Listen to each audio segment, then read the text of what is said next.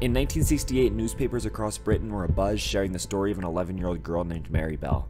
On May 25, 1968, just one day after her 11th birthday, Mary Bell took 4-year-old Martin Brown and strangled him to death in an abandoned house. After, she went with a friend and broke into a nursery where they left notes admitting to the crime. The notes were dismissed as being just a prank by police. Just 2 months after, Mary and her same friend strangled 3-year-old Brian Howe to death. Mary came back to the scene of the crime in order to carve an M into the child.